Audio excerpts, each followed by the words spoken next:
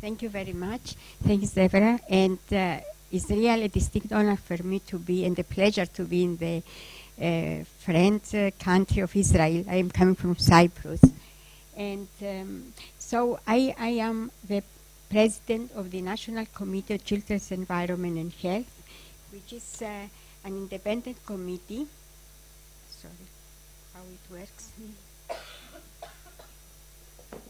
Can I do it here? Just do it this way. Okay. Right. Here. Just press. Okay. So it's a multidisciplinary independent scientific committee which is appointed by the Council of Ministers. Our prime aim is to provide scientific support and advice to the Ministry of Health, other ministers, regulators, and decision makers. And we try to raise awareness and promote integration of prevention and precaution. These are our main role, to promote these policies in everyday life, and to ensure that we have prompt response to not fully established but well documented risk and emerging threats like the one we are going to discuss in this conference. So we address a lot of emerging risk in relation to chemicals. Examples of these are the energy-saving lamp, which contains mercury, is the face painting and the chemicals which are contained in this. Our big campaign is on environmental tobacco smoking, starts from 2004, and is a continuous campaign with changing targets. And last but not least is a campaign on mobile phones, Wi-Fi, and wireless technology. So I would like to explain why we decide and to put in focus this issue.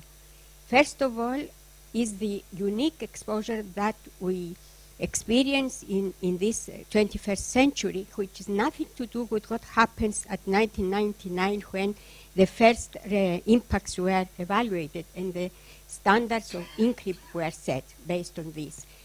It is a multiple, it's indeterminate, it affects the entire population, and most importantly affects children at very vulnerable stages, starting from embryo to adolescence. Second, we have a legislation which is based on INCRIP and the European Commission recommendation, which is followed in most of European EU member states. But by definition, this legislation does not address long-term, well-documented biological effects about which we heard already, nor potential carcinogenicity. They don't consider this. It does not address the enhanced exposure vulnerability of fetuses and children.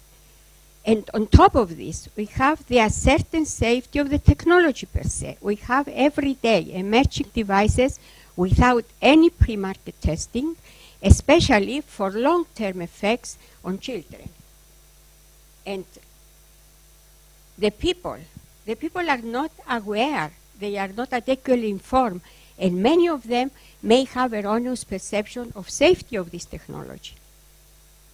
And on the other hand, there are good practices to be followed and alternatives which, if we apply those alternatives, then we can reduce exposure, we can reduce the risk.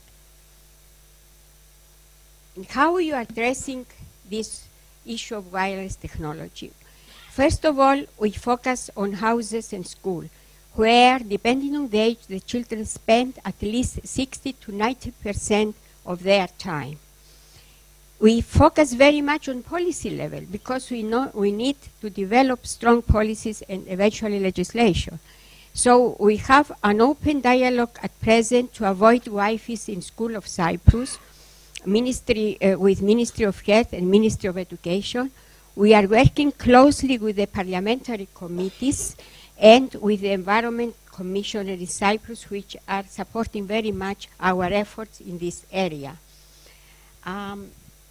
We focus also on groups who are strongly connected to children and parents, and these are pediatricians, healthcare providers, teachers, and children. And for them, we organize every year training courses and other education events. And of course, we pay a lot of attention to raise awareness and promote precautionary attitudes to parents. This is very important because here is a key issue. We have to make them to understand what are the problems and how they can minimize the risk for their children. So we use a lot of ways. Our website, videos, which we are going to see in a moment, seminars, training courses. We issue a special guidance document, and we have a book which says, I learned and can protect my child. It has 15 chapters, and 2 of the chapters are devoted to the issue of this technology. So the issue is to make them to understand the risk, learn how to avoid and minimize the exposure. You would allow me to share you a few thoughts. Even if you accept the biological effect, despite the growing concrete evidence, are not yet fully established. This is the terminology which is used. We should not underestimate that the safety of the fast emerging technology in most of the cases has not been tested or proved. Potential effects on children, like cognitive and other effects, are very serious and sometimes irreversible. Can we risk our children's future waiting for full evidence and allowing them to become at the end potential experimental animals to provide this concrete evidence? We can and must reduce the exposure. Now we have enough knowledge by applying precaution and rational technology application. And last but not least, we must push for safer regulations adjusted to children's specificity, as is clearly stated also in the recent ANSES report of 2016. By end, I would like, first of all, to thank a lot for the invitation here, to thank a lot Theodora for all the efforts, and especially thanks Theodora and her mother for helping translating the video which you are going to see. Show about half of this, but this is really quite remarkable.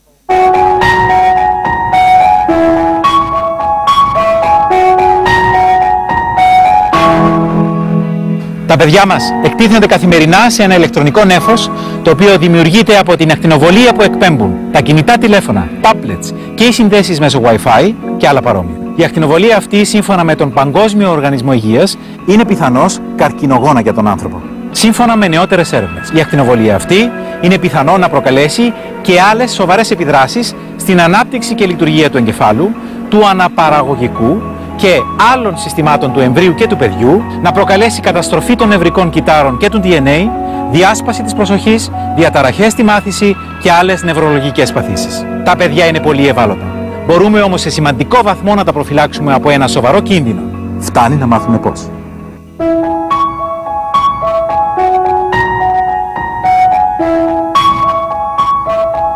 Αφού μας αγαπάτε, γιατί μας ακτινοβολείτε με τα Wi-Fi και τα κινητά σας τηλέφωνα?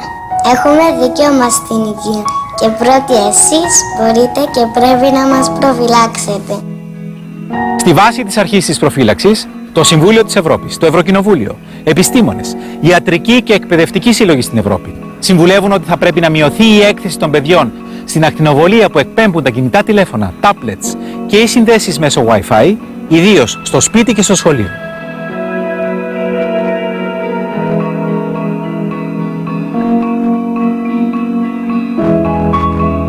Η έκθεση των παιδιών σε ηλεκτρονικό νέφος εγκυμονεί κινδύνους. Η χρήση των κινητών και συσκευών Wi-Fi από παιδιά μικρότερα των 14 ετών πρέπει να αποφεύγεται. Προφυλάξτε την υγεία και το μέλλον των παιδιών σας.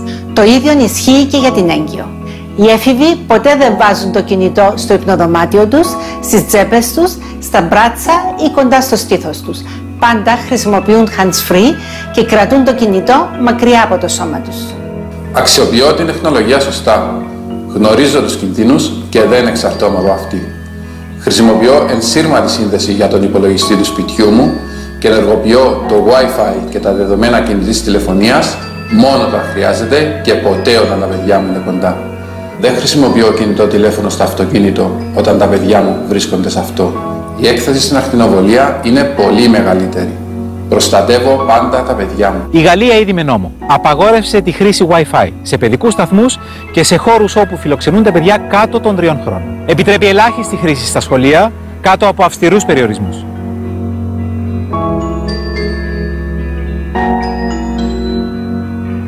Στον υπηαγωγείο, στο σχολείο και στο σπίτι περνάμε τουλάχιστον το 75% του χρόνου μας. Απαιτούμε ασφάλεια, χωρίς ακτινοβολίες από Wi-Fi, κινητά και άλλες ασύρματες συνδέσεις. Η υγεία είναι δικαίωμα. Είμαστε στερείτε. Δεν έχουμε το δικαίωμα να ρισκάρουμε την υγεία των παιδιών μας αναμένοντας παθητικά τους άλλους να κάνουν κάτι. Ας ξεχάσουμε τι είναι βολικό για μας και ας τους χαρίσουμε το καλύτερο δώρο, την υγεία τους, μετατρέποντας το σπίτι και το σχολείο σε όαση προστασίας.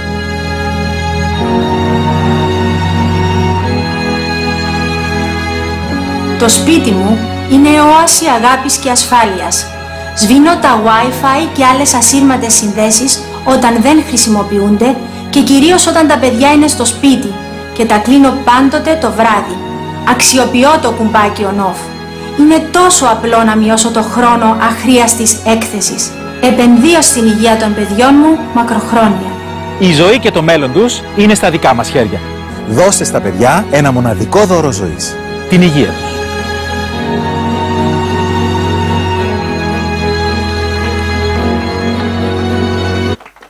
And I have to mention also that there is another video coming from EHT, which is a music chat. I urge you to see this video. It's wonderful, and it can, let us say, it can be the best promoting tool for the teenagers. Thank you very much.